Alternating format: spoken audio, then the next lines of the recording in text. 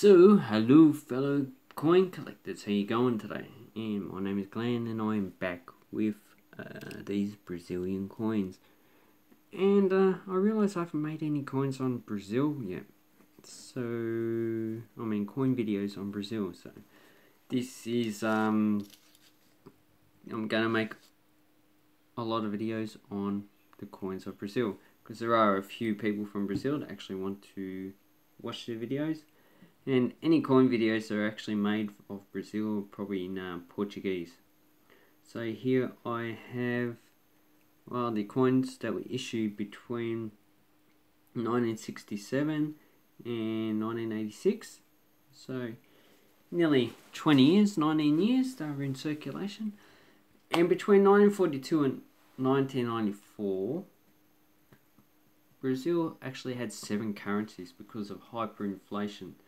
So if you were saving money, it was totally worthless because it just would have been wiped out. And all these coins here are highly minted.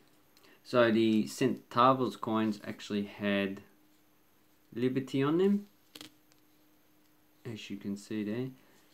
And the Cruzeiros coins actually had just images on the back. So this is coffee.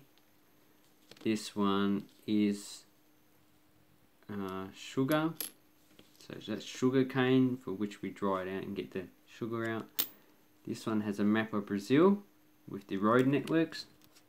The 20 has the Church of Francis of Assisi, so that looks like it actually has a side, and also the top view. And the 50 Cruzeiros has the map of Brasilia, which is the capital of Brazil. Well, it's called Brasilia, so I'll presume you would understand it's a capital. It's like ACT, which is the Australian Capital Territory in Australia. So the 1 centavos has a mintage of 100 million for 1967, and between 1975 and 1978, the 1, 2 and 5 had this commemorative in different, they had different images, but I've only got the 2 centavos, and this one has, looks like a coffee plant on it. And this is a FAO issue, so grow more food.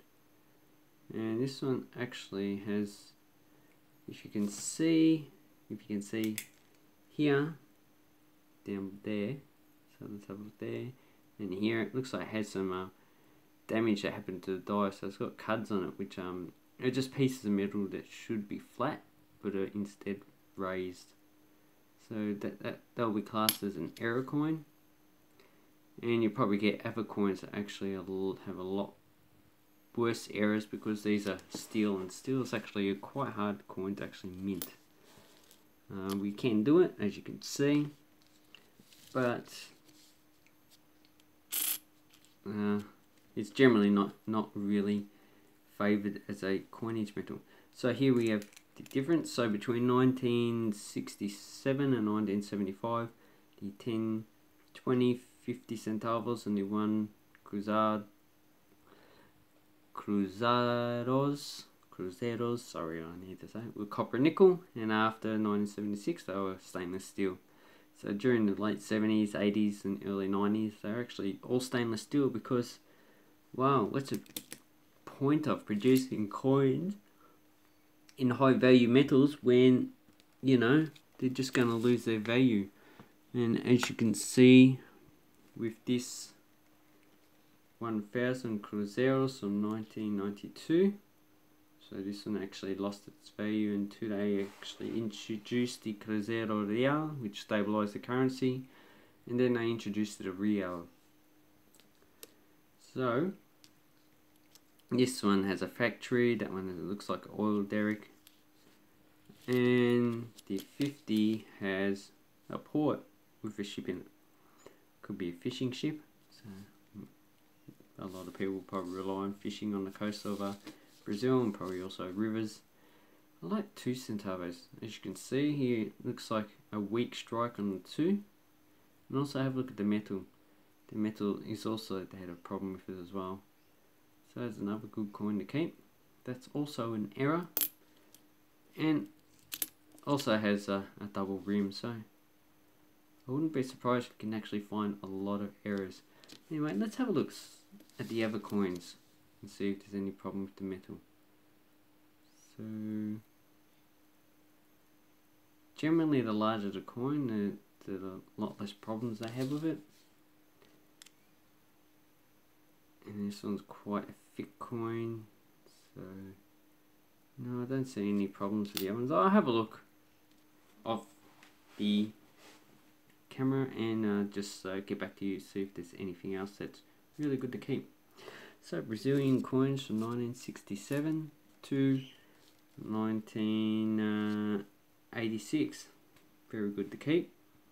These ones go up to, so I have the 50 Cruzeiros, and they actually should go up to 500 Cruzeiros.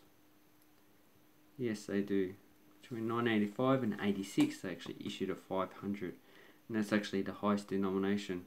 So, if you want to collect Brazilian coins between this year, they're all pretty common, and the ones you should look out for are actually errors. They shouldn't be too hard to find, but they shouldn't be too easy to find as well. So I'd like to say thank you very much for watching my video. Have an awesome coin collecting time, people, and subscribe to my channel. Give this video a thumbs up. Check out my links below. Have awesome coin collecting time, people. Bye bye.